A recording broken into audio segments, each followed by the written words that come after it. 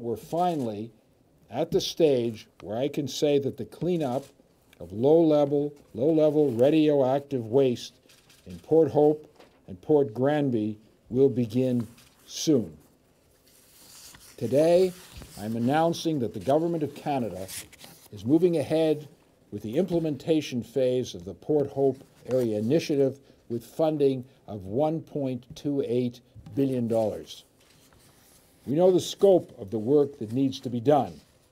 It's going to be a big job.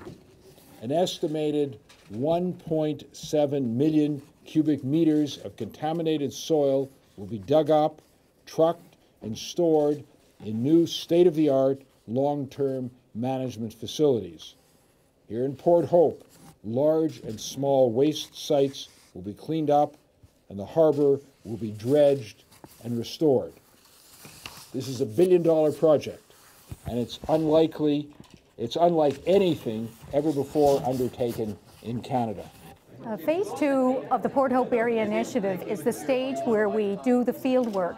In Phase 1, we completed the environmental assessment and the detailed design, in essence completing all of the planning required for the project. We're now ready to go to the market with our detailed designs and tender the work for construction. The bottom line here is we want to make sure that the job is done right and done right for the last time, because there have been previously cleanups, and so this is the most comprehensive.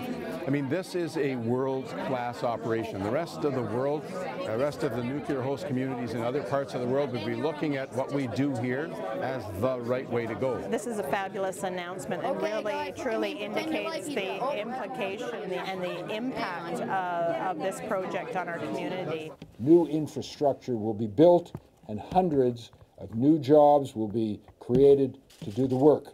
Jobs in excavation, trucking, construction, services, engineering, and project management.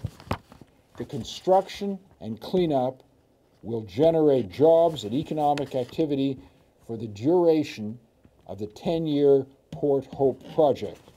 Equally important, we're investing in a clean, safe, and prosperous future for the residents of Port Hope and Clarington.